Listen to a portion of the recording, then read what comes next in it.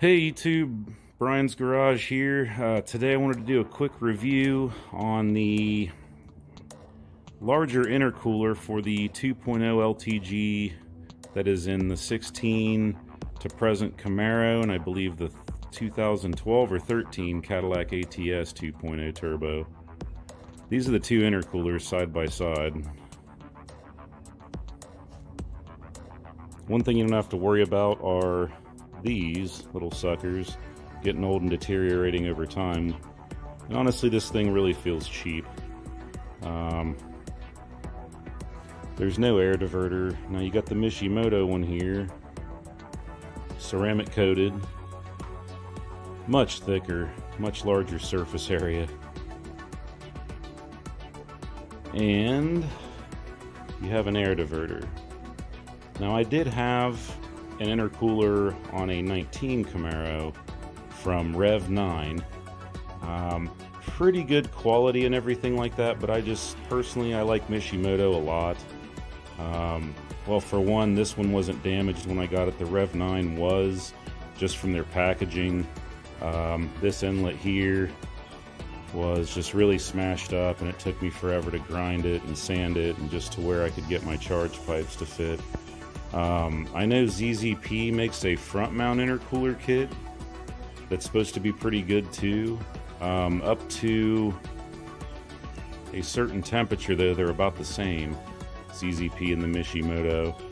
I would have gone with the ZZP one, to be honest, but I've already got a nice set of used charge pipes off one of the Facebook forums from a guy, so I went with this.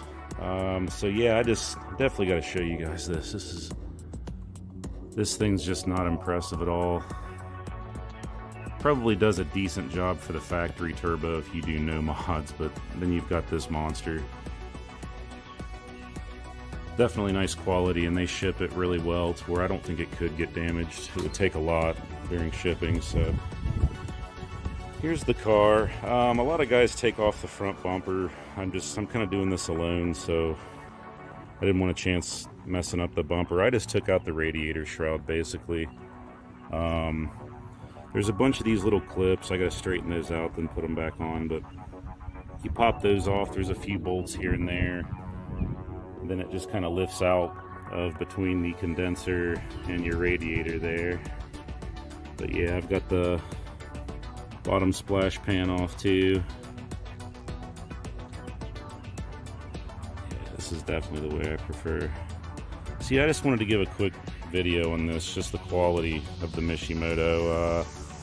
I'm running the Mishimoto radiator hoses and coolant overflow too. I like their product. They're a bit pricey, but yeah, like I said, I just didn't want to have to go with new charge pipes. I'm already running the N-Gen ones, which I'm very happy with too. A little bit cheaper than Mishimoto. Yeah, that's it. Thanks for watching. If you want to hear anything about other mods I've done to the car, comment below. And that's it. Thanks.